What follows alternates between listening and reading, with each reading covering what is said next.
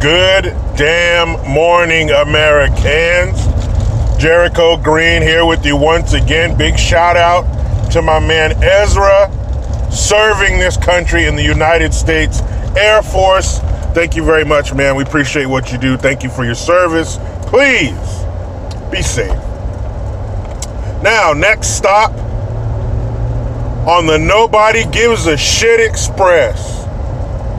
Tom Steyer. If you haven't kept your finger on the fading pulse of this corpse, of this near corpse, known as the 2020 Democrat presidential election, Tom Steyer was another no-name on the bottom rung of this ladder. And he has officially dropped out. Okay, who cares? Nobody took that full serious anyway. The fuck is Tom Steyer? I'm waiting for the Klobuchars, you know, the mom from that 70s show, the booty gauges. Yeah. Oh, man, I can't wait till that shit happens. Cut the shit, people.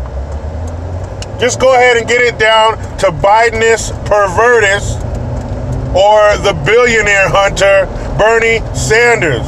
Fuck those billionaires. Man, he only hates billionaires because he's not a billionaire. If he did make it to billionaire status and then he decided to run for office, do you think he would give up his billions? Fuck no, he wouldn't, man. Get out of here. Billionaires. Anyway, wake me up when it's down to those two old bastards. Because actually, Bidenist Pervertus did good yesterday in South Carolina. He won. Someone has decided to get down on their hands and knees and do mouth-to-mouth to Bidenist Pervertus' campaign. Now, real quick side note, something that bothered me. Now, let me know if I'm wrong, but I grew up learning that if you had to show ownership, you know, like, this is Johnny's bike, it would be Johnny apostrophe S, right?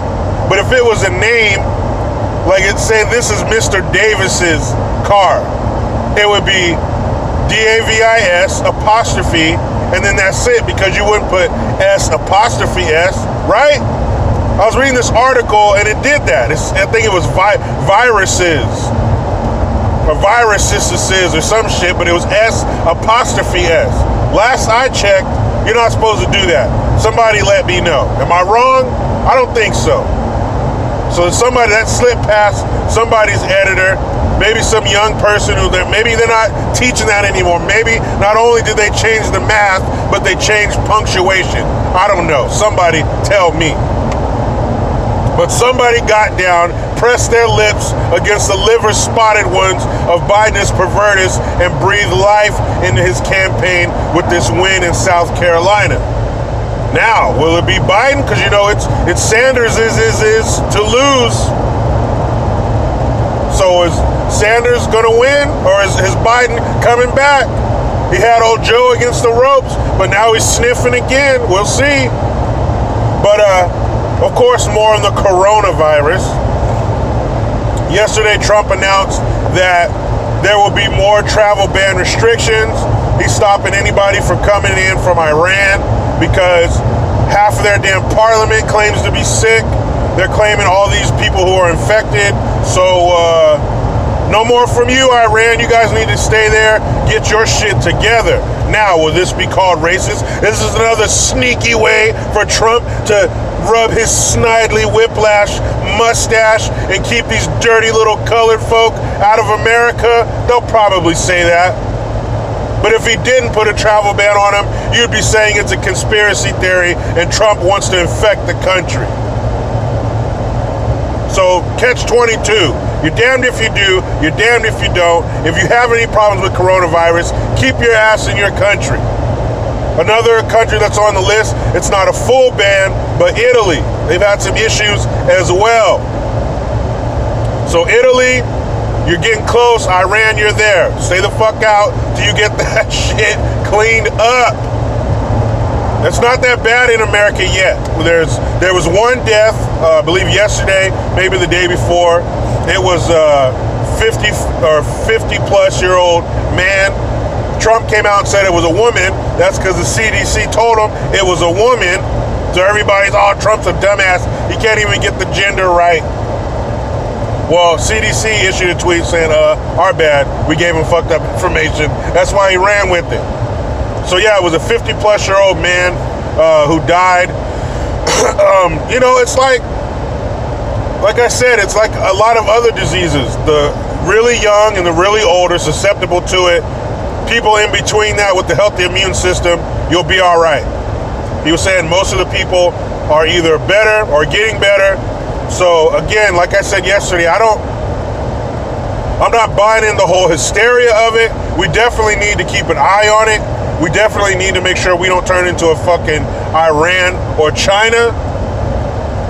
But I don't think it's there yet. But as far as everybody watching this from Iran, you got to stay there, player.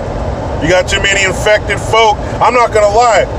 I was standing near two young Asian people a couple weeks ago. They both had masks on, and they were coughing. Come on. You know I was worried. Anybody right now with all this shit going on, if you were standing to two Asian people, actually, I'm gonna take it further than that. They were Chinese, and I know they were Chinese. So you're standing to two Chinese people wearing masks, coughing, and you're not going to be worried. I'm calling bullshit. Because I took a couple steps back. I'm not going to lie. We don't know everything about this shit. You damn right I took 2 steps back, and I do it again. But that's what's going on with the travel ban. Now, I mentioned, speaking of this stupid Democratic waste of time, this Democratic campaign, I mentioned how in the last one, I think it was the last one, when Skin Lizzie, aka Johannes, when she accused Bloomberg of telling one of his female employees when she was pregnant to kill her baby. Now, I said at the time, that's a low blow, that's fucked up. Even the crowd that was there, who was eating at this trough of socialist bullshit, even they were like, man, they booed. They booed her when she said that. That was too much. So Chris Cuomo was interviewing her. He basically said the same thing, like, damn, do you have proof of that? That's fucked up. And he made some sexist comments, I guess, to some woman that was a guest on the show, I guess back in 2016. She was getting some makeup done, before she went on air with them, and he's making these comments about she needs more makeup so he can fall in love with her or some shit like that. And he made a couple other comments, and even she said it fell short of sexual harassment, but it made it difficult for her to do her job. She was uncomfortable. And according to this article, CNN has paid out like 40 grand in another situation. Then he was doing, this is all like within the last week or two. Cuomo's having a fucked up week. Matthews. Chris Matthews, that's what it is, not Chris Cuomo, whatever I just said. Chris Matthews. So, he's also interviewing some guy who's running for some kind of office, and there was footage of this guy standing next to the president, and Chris Matthews says, he's standing next to who he's running against. And he says, looks like you're standing next to the guy you're gonna beat. And it turns out it wasn't him, it was another guy. But see, the problem is, both the guys are black. So he tells me, I'm sorry, man, mistaken, I did. And the guy rolls his eyes like, whatever, fool. So he can't help it. He keeps stepping in it, like one of those old cartoons where they step on the rake and then they step back from the rake and step on the shovel and then they step over here and get caught up in the hose. He can't win for losing. And I said in that last video, I was like, man, wouldn't that be something to see Chris Matthews get fired? Well, that could happen. Because there was that women's advocacy group called Ultraviolet that was saying that he was being sexist towards Liz Warren because he didn't believe her accusations and all this shit. Well, it turns out last night when they were covering the South Carolina, the primary, Chris Matthews wasn't there. And you know he would be. That's one of their boys. So I think it has begun. The crumbling of his empire has begun. Because he wasn't on air for a very important event, a very important political event. This is how it starts. Chris Matthews pulls up to the studio and they're like, "Hey, Chris, let me talk to you for a minute." "Yeah, man, you know what? You can go ahead and take the night off. We're not going to need you tonight." "But I've done the last 15 primaries in a row." "Yeah, I know, but take the night off. Well, we'll give you a call in the morning. We'll talk about it later." "Oh, okay. Good night." That's how it starts. Little by little, they take you off the air. Next thing you know, you're gone. This is what happens. This is what happens when that liberal, mainstream, mediocre beast turns and looks at itself and says, "That looks good," and starts eating itself. All this bullshit you've pushed, everything's racist, people of color, diversity is our strength, believe all victims, all that bullshit your company has been pushing is coming back to tear your ass apart. How about that for some irony? Oh, you better believe I'll be doing a video when that motherfucker gets fired. Oh man, normally we don't like cannibalism. Normally people don't support cannibalism. But in this case, hashtag eat up. Oh, you dumbasses. This is what you wanted. This is the bed you made, so drink your sleepy time tea and lay your bitch ass down.